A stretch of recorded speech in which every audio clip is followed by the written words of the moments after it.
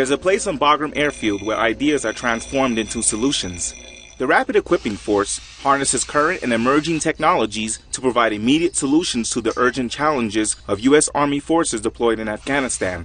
When a soldier comes to us here in Afghanistan, they can walk right into the lab, talk to the NCO and the engineers, and we will try to the best of our capabilities to fix their mission capability gap.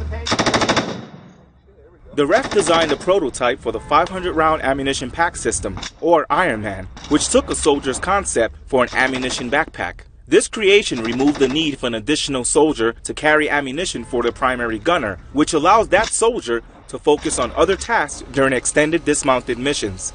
Another piece of equipment they created provided a solution for route clearance teams using metal detectors.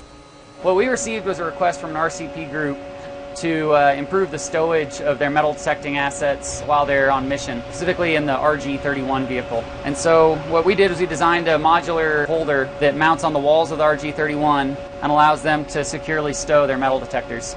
The idea is that it's going to improve ergonomics within the vehicle and allow them to make egress if necessary by keeping the aisleway clear.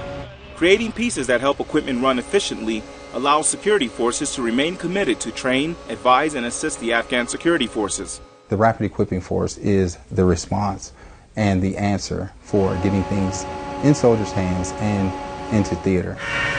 Reporting from Bagram Airfield, Afghanistan, I'm Sergeant Rodney Roldan.